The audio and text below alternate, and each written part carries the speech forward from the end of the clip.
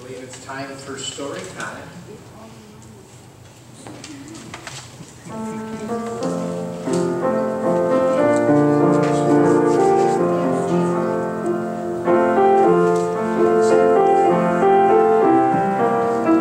Thank you, children and not children, for picking up this offering.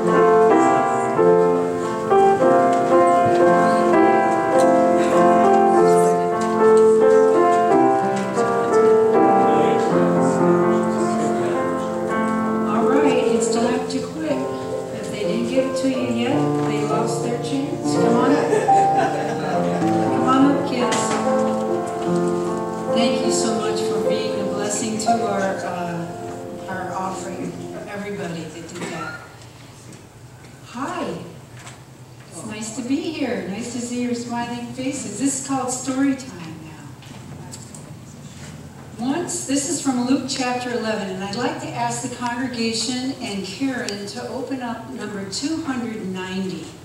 That is going to be something we're going to sing at the end of this story time. Number 290 is Turn Your Eyes Upon Jesus. Well, once Jesus was in a certain place praying, and as he finished, one of his disciples came to him and said, "Lord, teach us to pray," just as John taught his disciples. That would have been John the Baptist. Then Jesus taught him to pray, and he said the Lord's Prayer. But then, teaching them more about prayer, he used this story. So, Michaela, I thought I'd tell us this story today. Suppose you went to a friend's house at midnight, and you wanted to borrow 3 loaves of bread. We like bread with our soup. Do you? We do. And you say to him, "A friend of mine just arrived for a visit, and I have nothing for him to eat." And suppose he calls out from his bedroom, "Don't bother me. The door is locked for the night, and my family and I are in bed." But I tell you, though he won't do it for his friendship's sake, bring her up here. She'll stop crying. Oh, she's not crying. She's talking. "Don't bother me. The door is locked for the night, and my family and I are all in bed. I can't help you." But I tell you, though he wouldn't do it for friendship's sake, if you keep knocking long enough, he will get up and give you whatever you need because of your shameless persistence. I gotta get up. I gotta get that guy away from the door. He's waking the kids, the dog, the cat. And so I tell you, keep on asking.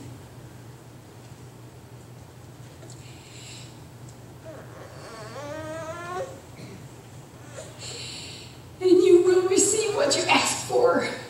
Keep on seeking, and you will find. Keep on knocking, and the door will be open to you. For everyone who asks receives, and everyone who seeks finds. And to everyone who knocks, the door will be opened. Amen. And then he said, "Your fathers, if your children ask for a fish, do you give them a snake instead?" What would that be like? "Daddy, I want a fish. A goldfish. Well, here's a copperhead." No, it would never happen, would it? Or if they ask for an egg, do you give them a scorpion? Of course not. So then Jesus said, "So if you sinful people know how to give good gifts to your children, how much more will your Heavenly Father give the Holy Spirit to them who ask Him?" So the question is, did we ask Him? Have we asked him? Have we been seeking? Have we been finding? Have we been knocking? Has it been opened? Have we been asking? And have we received? Well, we can. We can knock, and Jesus will answer. And the reason I started crying is because I like to pray for my family. And we have people that need Jesus very much. How many people, everybody, have people that need Jesus very much? And how many needs Jesus very much for yourself? Raise the other hand, amen? So today, Marty's over there, and he's going to pass out some cards right now, and Lynn's on this side, and she's going to pass out some cards right now. And does anybody know what's happening besides the photos on April 3? We got photos on April 3. Then April 13, remember that Pastor Royce Snyman, he came and talked to us about emergency stuff. And then on April 18, which is a Thursday, Pastor Royce is going to come back with his wife Lori, that told that story about the stone soup. They're coming back, and we're going to be sending out all kinds of mail that is going to go through the neighborhood to people's houses and talk to them about Jesus on prophecy. And when they come, when they get that piece of mail, we got to pray that that piece of mail doesn't get thrown in the trash. That, like, even if it gets thrown in the trash or on the street, I've heard about people that were going down the street and they saw this piece of prophecy mail and they picked it up and they said, wow, my 3 girls need one up here too. And they said, wow, this is interesting. And they found it in the street, and they go to the church and they hear about Jesus, and their whole life is better and changed. So these pieces of paper and these people are real people, and these are real invitations from heaven. And so I think that if we look at this card, the one side that has the lines on it, can you turn it over and look at the side that has the lines on it? It says you're supposed to write down the names of 5 people that you really care about and that you will be able to see and invite to come to our program on April 18, which is a Thursday night and a Friday night. And then on Sabbath morning, we'll have that. And on Sabbath night, Saturday night, we'll have meetings too. Not very long. Not like we got to be here for 6 weeks, like you used to have evangelism. But hopefully, you'll be able to come as kids, young people, and hopefully these people behind you will make this a priority.